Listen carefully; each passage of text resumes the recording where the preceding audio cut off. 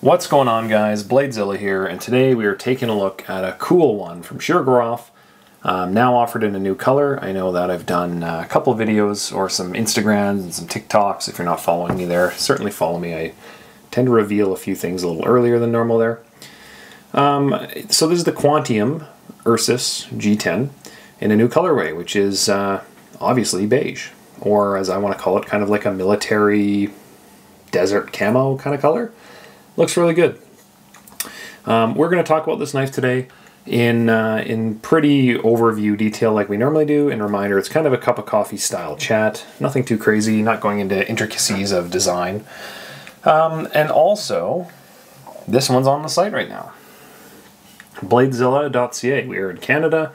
We have a lot of the stuff that we do on the channel in stock and ready to go. So this guy just added. There you go. Ursus Quantium, Chromax PM blade, multi-row bearings, blah blah blah, ready to go. Lots of pics, lots of cool stuff. There's my shout out for the website.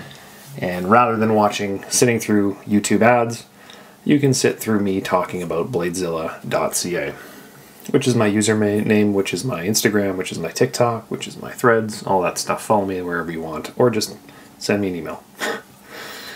But that's not what this is about. This knife is what this video is about. So let's talk about it, let's get some measurements, let's go over it, let's mute my computer so it doesn't end up in this video, and let's get on with it. We'll start with some measurements. Same measurements as all the other Quantiums, but we are coming in at, let's turn that ringer off too, sorry guys. We're coming in at, there we go, 8 3/4 maybe? 8 5/8, 8 3/4 I'd say overall length. Blade length just under 4 inches sharpened, 3 7/8, something like that. And handle length, people have been asking that. So under 5 inches. But remember with this, it's a lot thinner than a normal carry on a handle, so it's pretty manageable to kind of carry around.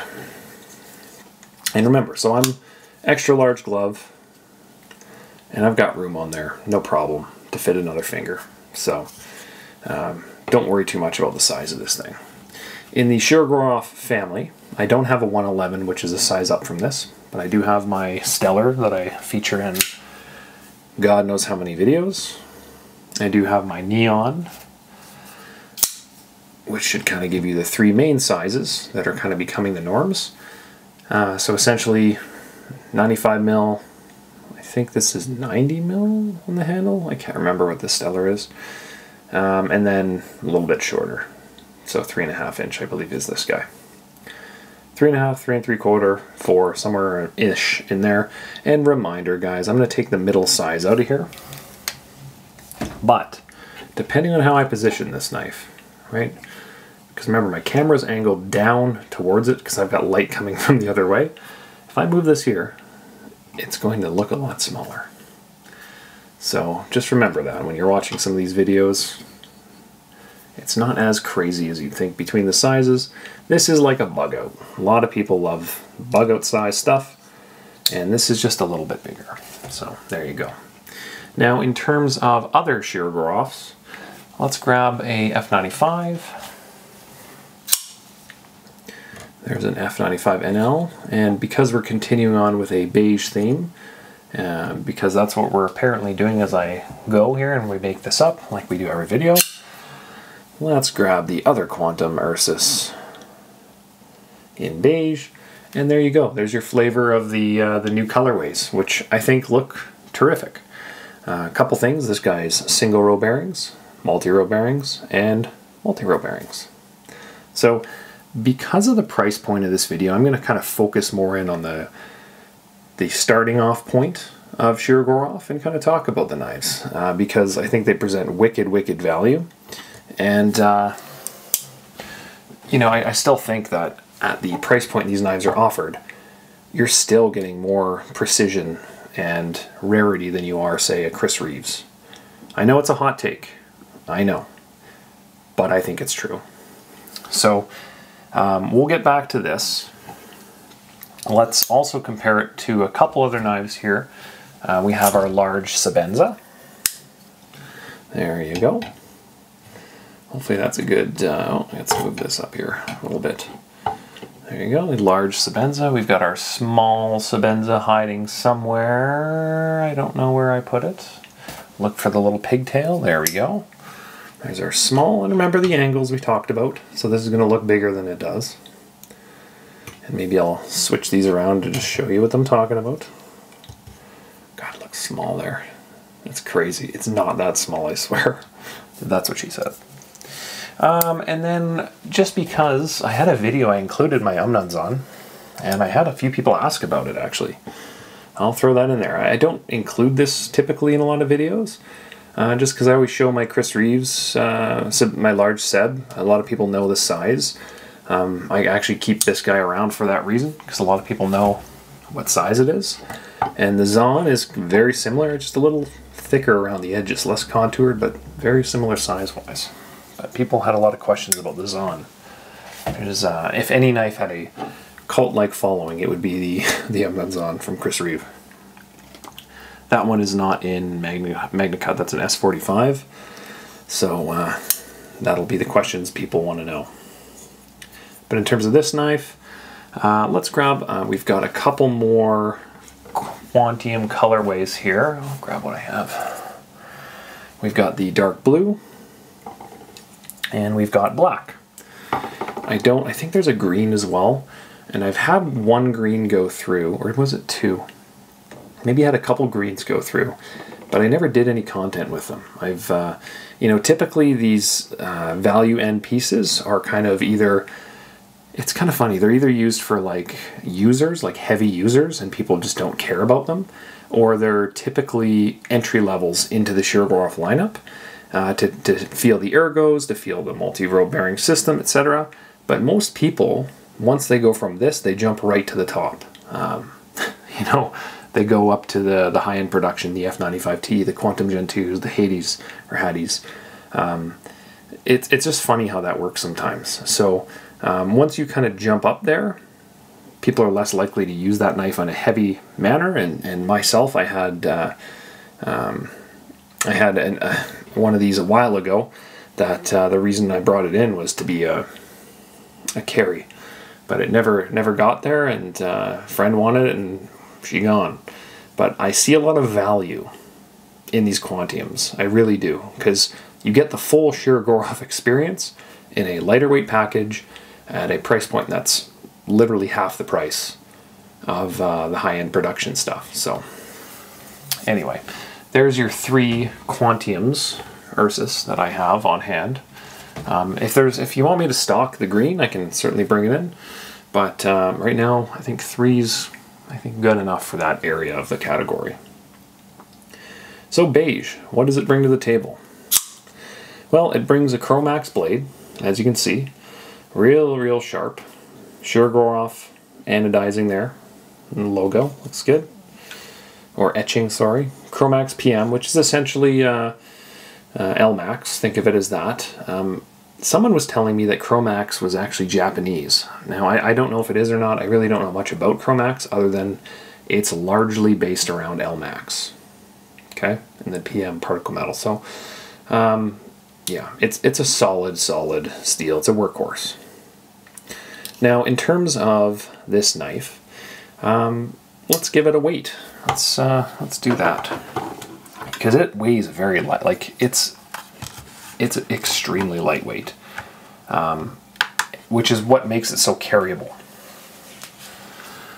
Any guesses? 3. It's got to be under 4. 3. Let's zero it. I'm saying 3.6. What am I at? 3.8. Is that what I'm seeing? So 3.8 versus the titanium Quantum Ursus, which is 4.5. So almost a full ounce lighter. Think about that. So full tie handle, right? Versus G10, almost a full ounce lighter. So that's what makes it a lot more carryable. So let's get rid of this. And that's kind of found across the lineup in a couple different models. And just because I have them here, I'm going to show you. So we have the same essential knife, same steel, same tie back frame, and just lighter, right? We have that same exact thing happening right now on the high-end production world with the F95. Let's grab blue. So we have a Hattie, right? Which is an F95 with a front carbon scale. And then we have the Turtle, which is an F95 high-end production. It's essentially the same formula, same knife, M390, M390, you know, a little bit of adjustments and tweaking, obviously, but it's essentially the same style knife, just with a carbon front scale, 1 ounce lighter, or 3/4 of an ounce. I just use the term ounce. It's within an ounce lighter, so which is cool. So let's get rid of these guys. But it's a light. The Hattie's so light. I love it. But in this world, you know, I don't think they've ever done. Correct me if I'm wrong. I don't know if I've seen a carbon front-handled Quantum, because this is kind of new, right? It's the Quantium is like a Hattie, Quanti, right? So that's where that comes from. In terms of the two, we have, I think, the same back end of it. Back it up. So same back scale or back frame. They're both frame locks. The G10 might be a little different on there. I can't tell right now looking at the screen. Just the way the light's hitting it. Maybe they have a different pattern. I don't know. They look pretty similar to me. But the layup on them is identical between the two Quantums. Quantium. But my God, is this one, the Beige Quantium, way lighter. And I think, let me just check the inside of the frame. Yep, I am right. They have very light milling on the inside of this. Now, some of the sites actually talk about this. They call the milling on the inside of the tie side here lightly milled. You can see what that lightly milled means. It just means that pocket on a high-end finish would be, they'd put more work into kind of taking more material out of that. But they do mill it on the inside of the tie side, but then on the inside of the, inside of the G10 side, there's nothing. Because they don't really need to. It's already lightweight enough, right?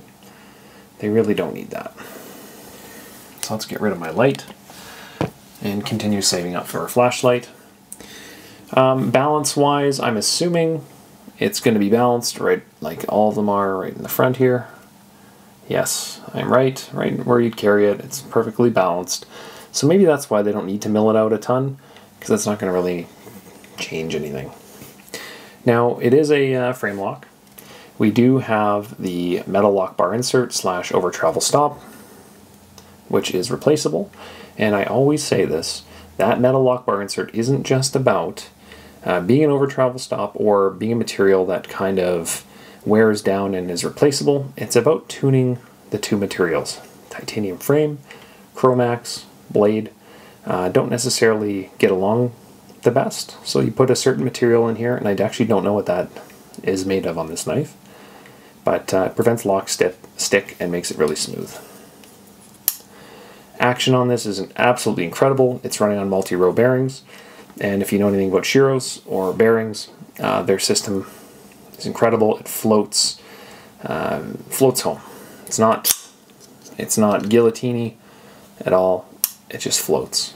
Okay, it's a beautiful thing. Now the multi-row bearing system itself, think of it as if this is your bearing, and you typically put balls around here.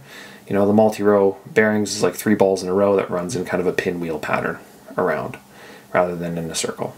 So it provides stability, in theory, side-to-side stability as it spreads the load of the blade and the forces out over a larger area. It also makes it super silky smooth and makes you go, oh yeah, when you're feeling it in hand. And it's also written right here.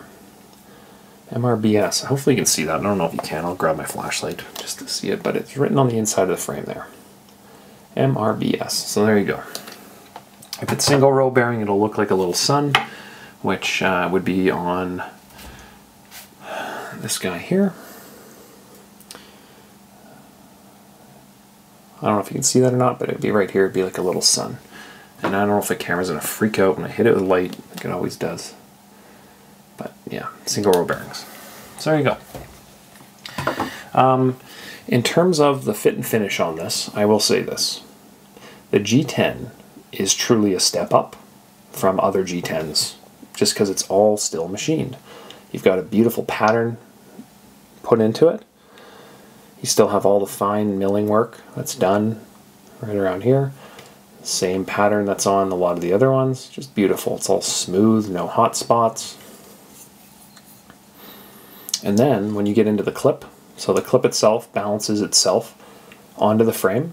So when it's in your hand and you're holding it in your palm like that, your palm weight puts pressure on it and transfers that to the frame rather than the lock bar because of the way they angle the clip onto the frame itself. Hopefully you can see that. But it just kind of, there's like a little milled pocket there, angles onto it there. Super cool. Underneath the clip, there's an absolute ton of milling. That's just super, super sexy. And you know, you hit it with different light, it looks amazing. Same with following these lines down here. And then same with the lines up by the tab itself. And those patterns are on both sides. So remember earlier I was talking about the pattern in the G10. Well, if I flip this around and look up here, look, the same pattern's still there. But now it's in titanium versus G10. It's truly remarkable. We flip this around and we look at the other side of the pocket clip. You can still see all the milling on it as well. Hopefully you're watching in 4K and hopefully the camera's in focus so you can see what the hell I'm talking about. But it is an absolute work of art for you know, 600 and I think these guys are 625 or 650, something like that, US, maybe 600. They're all over the place right now, but for what you're getting, it's half the price of the high-end, you know, Turtle or Quantum Gen 2. It's great value considering they're running on multi-row bearings. It's tremendous value. Now, this one is also, what do we got here? There's no backspacer. So as you can see here, and if we grab that Turtle once again, I don't have a Quantum Gen 2. It's crazy. If we grab a Turtle, you'll see what their backspacer typically looks like, right? So this is blank. So, you know, when we're talking price points, well, you have to get it from somewhere. So they're putting standoffs instead of a backspacer, which is totally fine. It's not a big deal. Just adds to the more user characteristic of it. We've got the Bane mask, or Hannibal mask, as David refers to it as. 3 pins, and what that is you look how tight things are to that blade. If you put a bigger pin there, you'd have to elongate the handle on this. So what they do is they put those little pins in there, and it just kind of shortens the overall pocket size of that, and provides a little bit of protection. Now, I have seen people break these. I've had lots of customers buy these, and I don't hear anything about it. But they do pop out of the handles if you take the knife apart. So if you want to remove them and run it raw dog, I'm certainly sure you can, because let's grab an F95, and I don't recommend doing that, by the way. But if you look at an F95 NL, it doesn't come with any. So I don't know if that's a new thing they're doing, or if it's a design thing and it needs to be there, or maybe it doesn't need to be there on the F95 NL. But I am very curious because the tolerances are very similar, but yet this one runs raw dog and this one doesn't. So I'm kind of curious. It could just be a design thing, but that is the first F95 I've seen without those pins there. And I'm trying to think, I don't have any other F95s with those pins that I don't... Do I? No, they all have backspacers, and I'm just trying to think here, looking through the collection. I think I don't have any other low-end F95 or lower-end F95s other than the NLs. They're all either those or the Turtle, so which is a backspacer. Speaking of the backspacer, how do you hang your lanyard on this? Well, we've got a hole right here. Some people like it, some people hate it. I personally don't mind it. I like when it's built in like that. And you know, if you bust it, you drop it, you've got bigger problems, hopefully. But you can just replace the scale and there's your hole back. On the Turtle, which I just put away once again, we build the lanyard hole into the back spacer itself, which where the heck did I go? So you can kind of see that you have the back spacer. Let's put this down. You have the back spacer, and then that lanyard hole, as you can see, is built into the back of it, which is nice because from the side you don't have a hole to look at, and you still have the practicality of having a lanyard hole there, or a loop if you really wanted to. Whereas on my Stellar, which I showed earlier, that's a point of contention, is that people see that hole and they get a little like, oh, it kind of takes away the sight lines and makes it look more or whatever. You know, there's two camps there. They love it or hate it or in between, which is, I guess, 3 camps. I'm kind of in the middle camp. I don't really care. I think it's part of the design. I don't mind it at all. But for the purists, they definitely like having it built into the backspacer. But when you don't have a backspacer, then you have to put it somewhere, and that's where it ends up, is part of the handle there. Not a big deal. So, flipper tab is still positioned right up front on top. Behind the flipper tab, it's all milled out and quite comfortable for when you fire this guy open. It's nice and smooth, lots of rounded edges, etc. As demonstrated there. The jimping is quite nice. It fits your hand well. You know, could you elongate it? Sure. You know, but it's part of the Persian design of the sweep. And if we go right up to their top end, I've got a Quantum sprint run, custom division. The jimping's very similar. So, you know, you're getting a lot of Shirogorov value there at a very, very nice price point. On the blade itself, if we extend past the jimping, it's still nice and flat up top. And as you go down the blade, you can certainly choke up and do some more fine slicing tasks, like polish the blade, or cut onions or tomatoes, whatever you want to do. It's totally. I think more people are going to use these knives than some of the other ones because of the price point. So it's a real slicey, nice grind on it, but you can choke up, which is awesome. I talked about, you know, one of the things that does kind of annoy me about this is the fact that they are doing some laser etching on the blade. I'm not a big fan of that. I kind of wish that they kind of stayed away from that. I wish that they would just kind of like put a logo on the handle somewhere or wherever, because that is going to, if you're using the knife, slowly wear off. And that's kind of annoying. But that's just me, and I'm OCD with that stuff. But nice grind. I think the Ursus line are a machine grind rather than a hand grind. I remember hearing that somewhere, and it would make sense because if you look at it, it's very consistent across all of the knives. There's like no mistakes, so it's done really well, which tells me it's probably machine ground, which is fine. What else? I talked about the beautiful milling on the clip, which just looks tremendous at all the different angles. I talked about the weight inside, the reduction, how it floats home. I think I've kind of hit all the topics on this guy. I think the beige looks really good. It's kind of a desert camo vibe to it.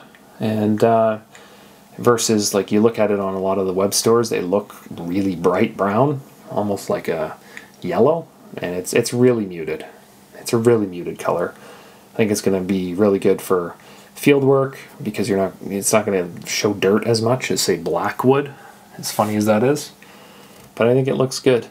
And sadly, if we're comparing them in the 3 in the lineup that I have anyway in the store, you know, which one do you think looks the best? You know, I really like the blue, personally, but the beige is really growing on me just because it's so natural and just looks good. Now, the one thing is, if you're using these outside, some people like to pick colors that, you know, aren't really a natural color. So if you lose the knife, it kind of stands out. And unfortunately, I think all 3 of these are pretty, you know, if you drop them in grass, you know, they're not orange. Maybe the blue would stand out a little bit, but black and beige would definitely blend in pretty easily, I think, into some dirt, or like think of it as like out on the trails or whatever. So, I don't know. I think they all look really, really good. They're not any different from a machining perspective, they're all the same. They're all really well done.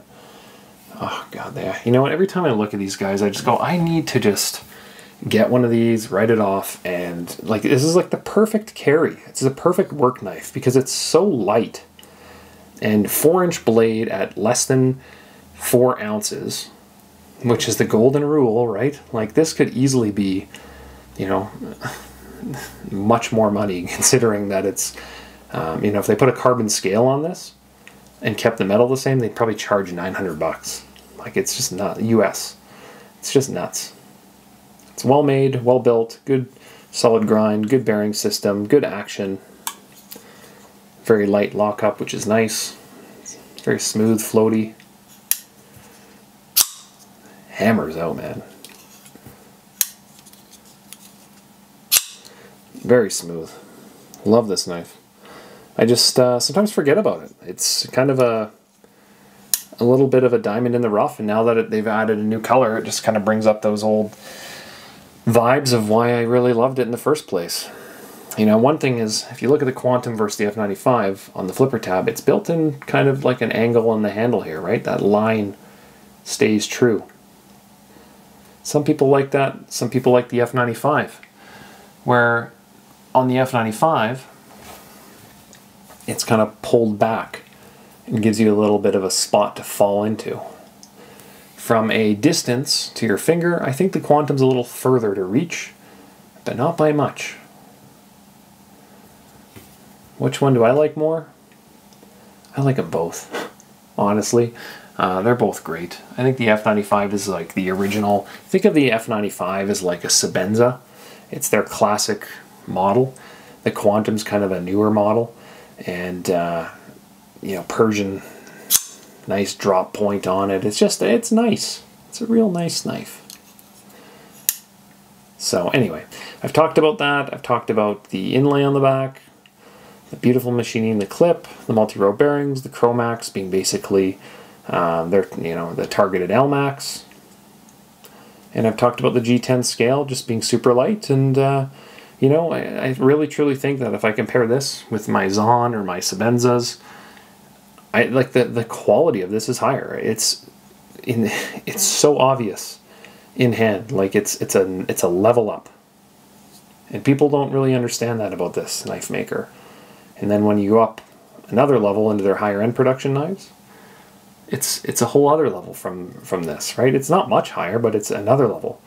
Then you jump up into the Quantum that I was showing earlier, these, you know, custom division, sprint run, whatevers, and it's a whole other level. Like, it's just nuts. But beautiful knives, probably my favorite brand, as you can probably see on the on the site. There's a lot of them. Oh, I should also say the hardware on these.